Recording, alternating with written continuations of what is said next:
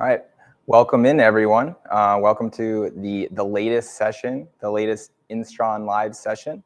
My name is Dan Caesar. I am a software product manager here at Instron. And today's session, we're going to be focusing in on named transducers. So a transducer is one of the devices, one of the sensors, like a load cell, like an extensometer, that is connected into your Instron frame. Allows us to collect a lot of data to ultimately have some calculations and results that everyone cares about. But what is a named transducer? It's kind of a term that we use here at Instron associated to customizing the label, the actual identifier of a transducer, to allow you to link that to a particular test method to make sure that when an operator is running a test, that they have the correct transducer, whether it be the correct capacity load cell, the correct extensometer with the correct gauge length or travel as they're running that particular test. So we're just going to jump right in to see exactly what this looks like, so how this can benefit your lab.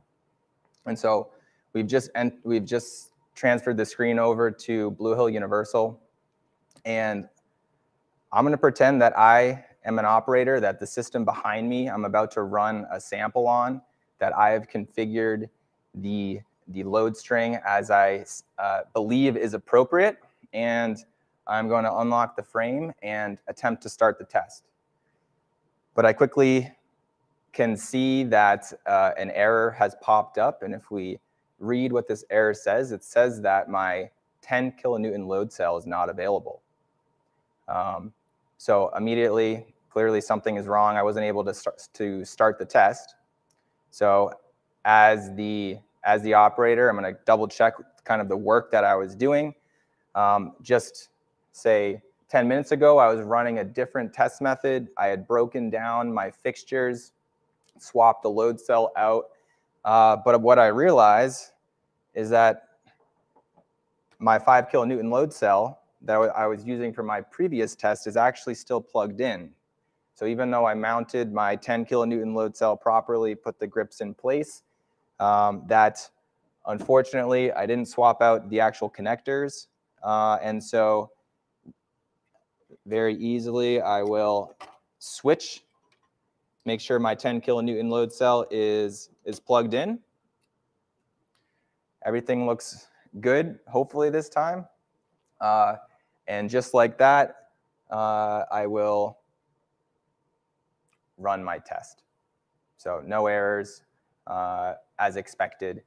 And really what I was able to do is save myself, where I could have just been running tests with a load cell that had an incorrect accuracy range, that possibly you have verifications that are tied to those accuracy ranges that you might be creeping outside of. So it's definitely a useful tool and a useful check to take advantage of our named transducers.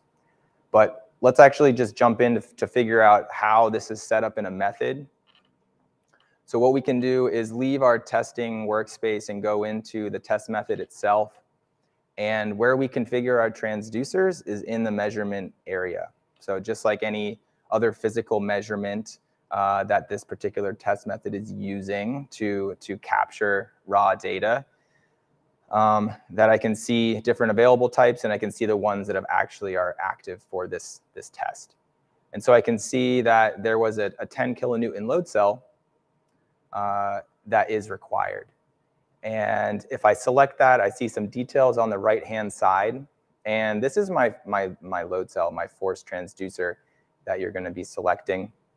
And you have the choice to pick from this drop-down, whether it's just the default force, or I have two different named transducers that I've configured, which I'll get into later in the admin area of Bluehill.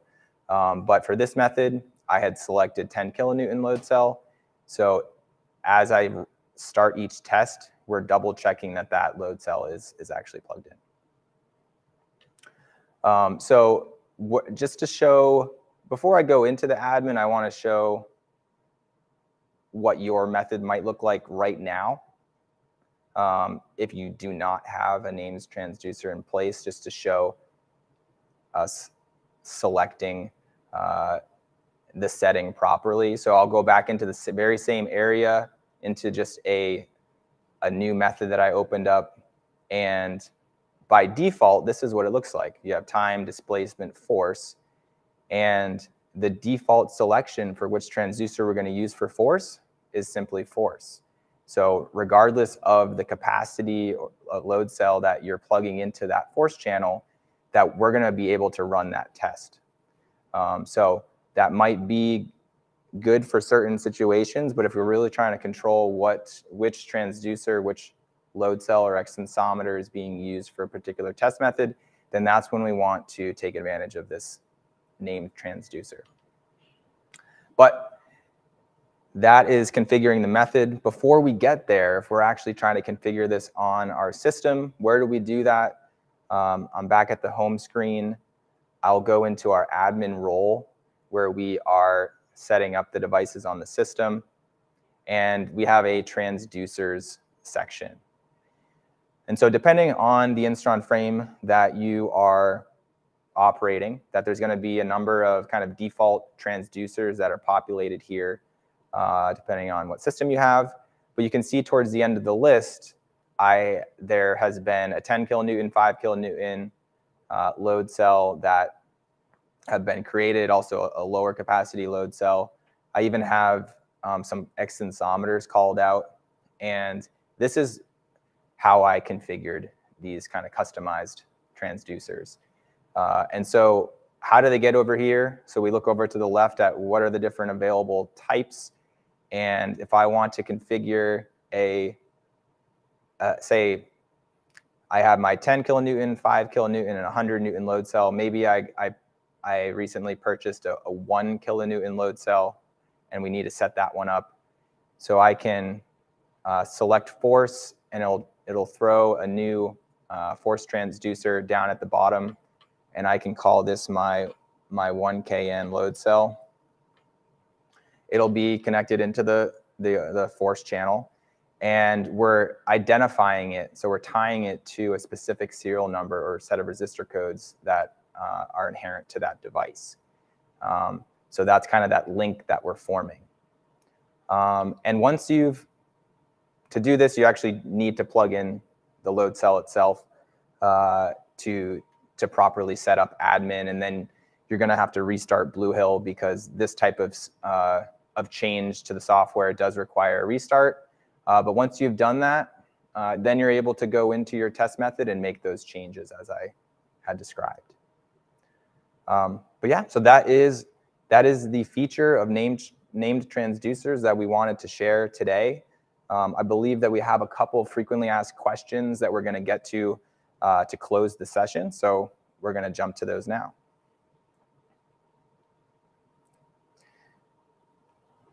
So the first question that comes up quite frequently is, what happens if I share the test method between systems?